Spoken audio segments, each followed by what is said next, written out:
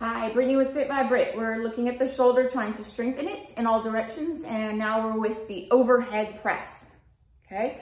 We are going to overhead press with a dumbbell today, and we're gonna stay on one side, and then we'll go to the other.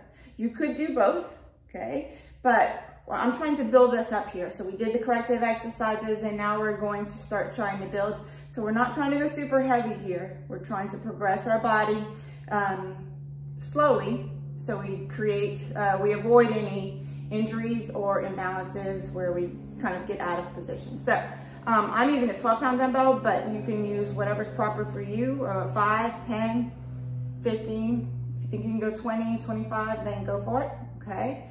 We're gonna be standing up. Yes, we're working the shoulder, but we're also going to be working the rest of the body, okay? Because with the one arm, okay, our body, the dumbbell's pulling our body over like this. So we are having to fight the weight of the dumbbell in this arm, all on this side, okay? So that's why I kind of like doing the one side, because I'm also working stabilization in the rest of my body, okay? We're going to just overhead press straight above. We don't need to come to midline so much because the shoulder's out here. We want to keep the tension over the shoulder. Resist as you come down and then press back up. If we ever get to travel again, this is a good one, right? Because we all have to put our bags in the overhead. We want to make sure we stay healthy here.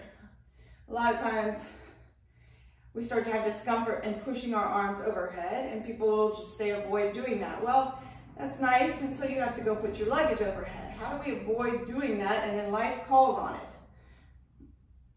Okay, so we'll do 10 to 15 on this side. Make sure you're controlling it on the lowering. Make sure you're not pushing your body to one side. If you're doing this, it's too heavy, okay? Nice and controlled, 10 to 15 on this side, and then you'll switch. Once again, just like with the rotator cuff muscles or any other exercise, we're comfortable stance. Booty back just a little bit, belly is drawing in. So even though we're just working the shoulder, there should be a lot of other things being assessed to make sure that we're balanced and taking care of our body as a whole. Enjoy shoulder overhead press.